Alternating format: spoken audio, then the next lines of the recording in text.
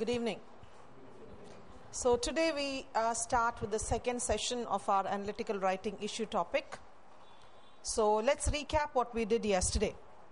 We learned that every issue topic creates a controversy where a statement is made and you are asked to take a stand, because every statement that is made raises an issue.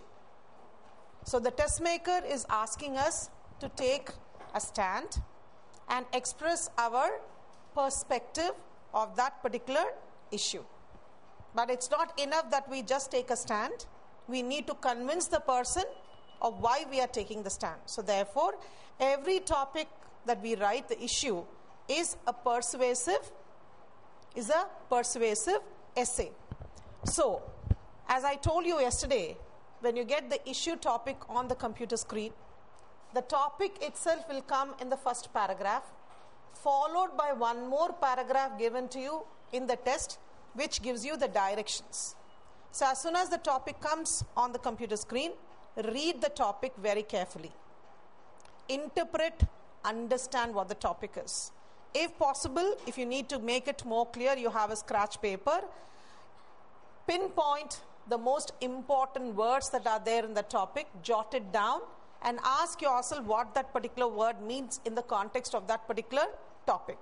Once you have understood what the topic is, then the second stage, read what the direction is. Once you have read the direction, you go back to your scratch paper. Once you have read the topic and it is expressing an opinion, it is making a claim, it's important for you to ask yourself, do I agree or do I disagree? If I agree, how far? What reasons can I give in order to support why I agree with the statement? What kind of examples or illustrations I can use in order to convince the reader of my agreement? If I disagree, how far do I disagree? What reasons can I offer for my disagreement? What examples and relevant illustrations can be used? So every topic that you read, you have the option of taking a stand. But remember, very few of these topics that you get, you can take a stand which is completely one-sided, where you say, I completely, totally agree with the topic, or I completely or totally disagree with the topic. Very few topics you can take one stand and write upon it. Most often the test maker himself in his instructions will tell you how far do you agree or how far do you disagree. So therefore I said most often the stand you take might be where you say I agree to or disagree to a large extent. Here if you are saying that I agree to a large extent, then your agreement will be 80 and your disagreement would be 20. So 80:20 would be your agreement and disagreement. If you disagree to a large extent, then your disagreement will be 80% and your agreement would be 20. Based on that, I told you how to construct and format your essay. The introduction, the body, and the conclusion. The second agreement or disagreement can be to a partial extent. Here you'll find if you have reasons for agreeing with the topic, you have equally strong reasons for disagreement. So therefore here you'll find that you can only take this kind of a 50-50% stand, and your construction of your essay changes based on that, because you have to devote equal amount of time for discussing all the reasons for disagreement and equal amount of time in discussing all the reasons for disagreement, and then reach a balanced conclusion on both.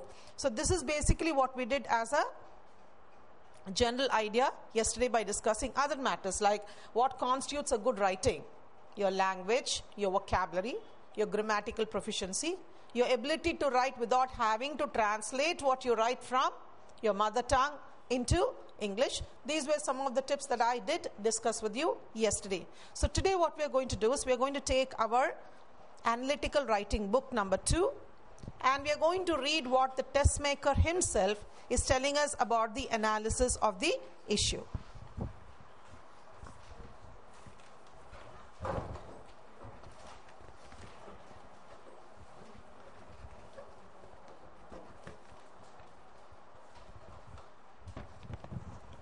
Page number 3 of your book number 2, we have what is called as understanding the issue task.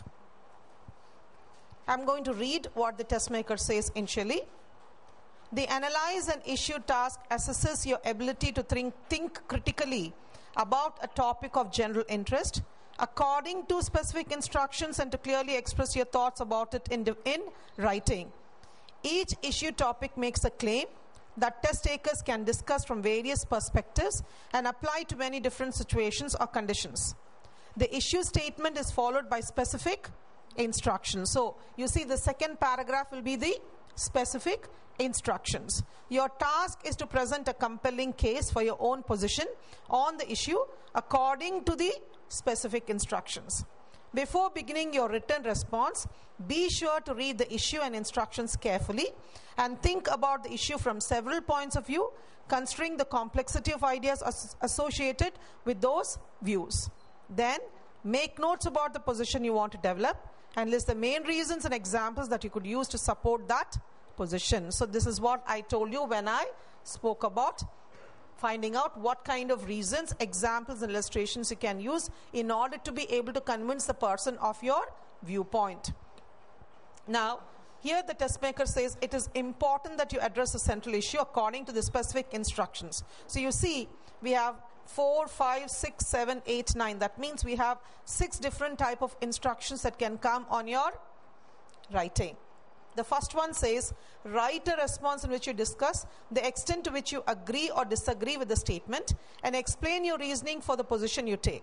Here, you are asked to take your own stand, the extent to which you agree or disagree. In developing and supporting your position,